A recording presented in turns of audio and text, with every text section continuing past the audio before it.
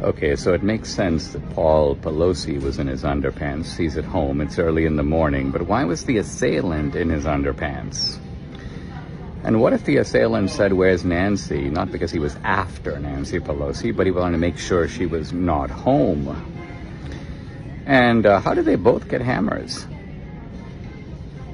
And how did Paul Pelosi get away? Bathroom break to make the 911 call.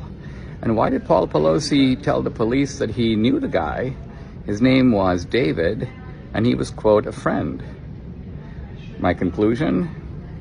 This guy, the assailant, is either a sex partner or a male prostitute, and this is a sexual rendezvous that went sideways.